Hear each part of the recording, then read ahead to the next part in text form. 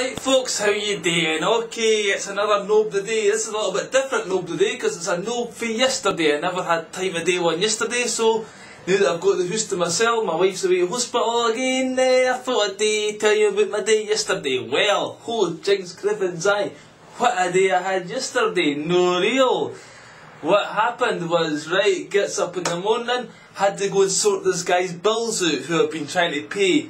Because he got his phone cut off and he blamed me for it, right? He was blaming me for his phone getting cut off because he was away and I was supposed to be paying his bill. I told him, look, I paid your bills. I went for two months in a row and there was no bills to pay. I waited 40 minutes in a queue. I'm only getting fucking £2 for a bill and you give me 3 bills and I'm going there twice, and if I didn't get a bill then I didn't get paid for it, so I'm wasting all my fucking life chasing your bills around, so I'll not be paying your bills anymore, pal, right? But seeing as how your phone's got cut off, I suppose I'm under some kind of moral obligation to check it out. Alright, so I had to go there in the morning and gets the boy ready. The boy wanted to come, gets him out of the house anyway, Ken. He's quiet when he's out of the house, so me and the boy fucking plodding along, got him in the pram, pushed him all the way to this guy's house, right? Fair dues, the guy said to me, right, let's sort of, oh, I've got this other thing I need to do at the council. Can you help me with that? Oh, I need to go and get my internet connection. Can you help me with that? I want to do some standing orders at the bank. Can you help me with that? No, I fucking can't. Let's get the bills paid. There you go. There's all the shit. You can deal with it for no one. Find some other mug, right? Anyway, I did end up going. I went to this fucking council place for him to pay his yearly council tax, right? And all the while I'm doing this, I'm talking to the security guard at his thing. I'm on the phone to my wife to translate between one guy and another guy, using all my credits, right? Credit. Then talk to my wife, blah, blah, blah, right? Goes into this place. Then we went to the post office to pay his bills. And I had to get on the phone again. The post office man talked to my wife, translate. This took about quite a lot of credit. I would say at least £4 worth of credit, right? Which doesn't sound a lot, but when you're earning fuck all, that's quite a lot, considering I only get £2 for every bill that he pays me. And I owed him 63 quid, right? So I says to him in the post office, we're ready to pay these bills. I says, right, I've got 70, do you have £7 on you? He says, aye. I gave him the 70. He says, he gave me some loose change, which amounted to about £3.50, £3.50, right? He says, that's near enough £7. I looked at it and goes, no, it's fucking, I never even said that, I just was disgusted, okay? I just shoved it in my wallet. Sooner I get rid of this ball bag, the better, basically, Ken. Put it in my wallet, fucking hell, I only get £2. Are you going to give me any money for these bills we're paying? On my morning this morning, I didn't think so, Ken, and I couldn't even be asking him, because I sold a house to one of his friends, right? This lady, I sold a house to her.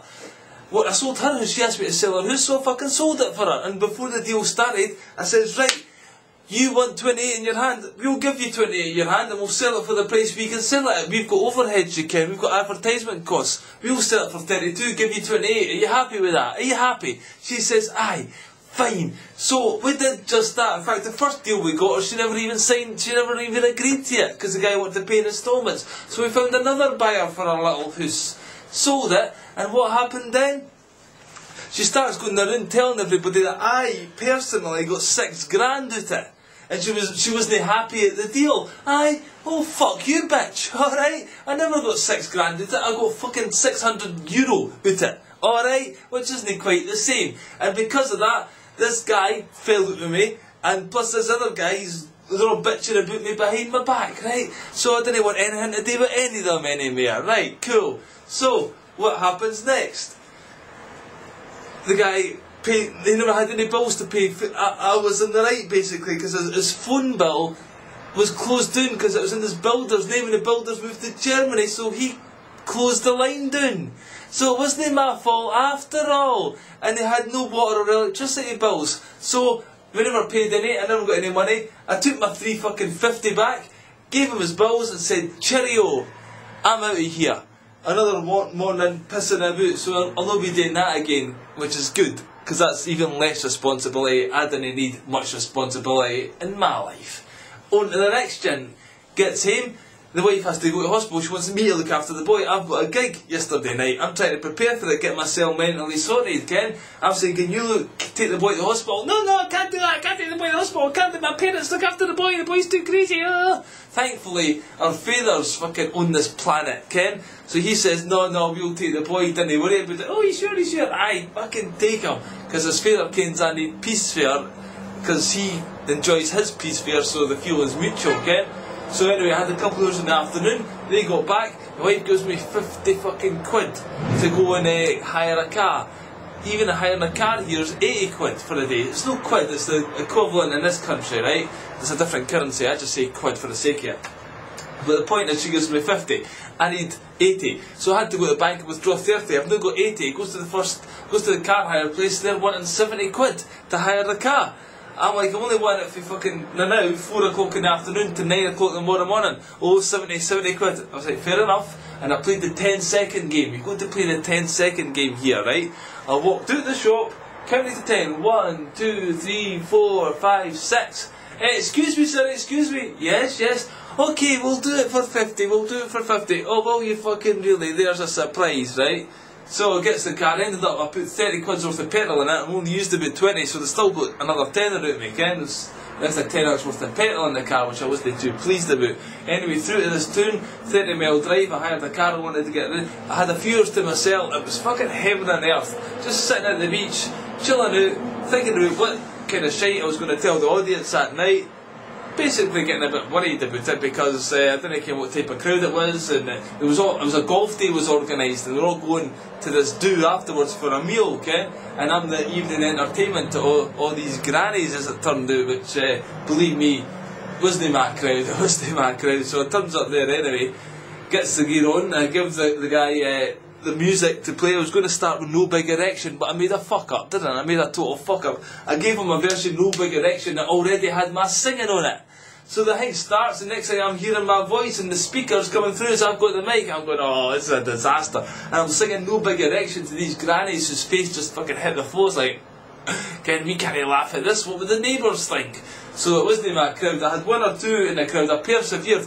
But obviously the ones I weren't interested in, it wasn't for them. Fair play, I'm not for them, but they all started talking, which I think's a bit fucking rude. So I had fucking talking in the background going on constantly. Then outside, directly outside the place I was doing the gig, there was a mosque. That kicked off its fucking evening prayer session. So I'm trying to talk over the top of that, talk over the top of this, and I only had about 3 people in the audience who were actually fucking into it, what I was trying to talk to them about. I managed to get a 25-minute gig out of it. It was the first comedy gig Nob Stewart's ever performed, so I guess that was, I done alright basically, all things considered, but I'll need to find somewhere else to try and get some practice in before this Edinburgh fiasco is going to kick off fairly soon. I didn't think that my material was that strong to actually do an hour, but I'll fucking do it anyway, Ken. Once it's done, that's it, finito. Then I can come back to my wee camera and talk pish every day. That's what I'm going to do. But it was a brilliant thing happened at the end of the night, superb. This guy was playing pool with his girlfriend, and I'm watching, oh, good shot, pal. His girlfriend had enough. The guy says to me, you want a game? Aye, fucking brilliant. I love a bit of pool. Not played pool for ages. I'd love a pool partner to get a wee bit of fun. Pool's fun, right? So, the guy started off shit hot. 6 shots. Fucking he was ramming them in through everywhere. And I was like, hey, you've played this game before, pal. The guys laugh. Aye, I have. But he put his 6 balls first, then I came in, won that game. Fuck knows how I done it, but I stormed it. Same thing I happened the next game. He's doing all his miracle shots, 6 balls in. Fair dues, here we go again. Nob clears up. Won the second game. The guy's getting a bit peeved off by this time. He's like, I won the third. No, he fucking didn't. Nob won the third. 3 in a row, 3 in a fucking row. The guy had enough. He's like, aye, thanks for the game. He storms away into the corner. Ha ha ha, go on yourself, Nob. That made me happy, no end. So that was basically the best bit of the whole fucking day, that was. I said thank you. The guy, the barman actually liked what I done last night. He said to me, advertise me as Nob Stewart and get a crowd just in for that type of humour. But I was speaking to a Scottish guy at the bar, and he basically said, this isn't the tune for you because this place is full of grannies and upper class well-to-do folk. You need the low-class, working-class folks, Ken. Because as soon as you say the F word, a lot of people switch off, don't they, regardless of what you're trying to tell them. That's the way today's society is, isn't it? We're so conditioned to say F. That's why when Didier Drogba comes on and says it's a fucking disgrace, that's why all the Sky News broadcasters always cack their pants, you know. Graham Souness and whoever there, like Janie Redknapp and fucking sorry about the language, we're bombing children in fucking Iraq and we're sorry about the language. That's what I didn't understand, ladies and gentlemen, that's what I didn't understand, But anyway, that was my Nob yesterday. Hope you enjoyed that, yeah, and I'll see you in the next gen. Bye bye.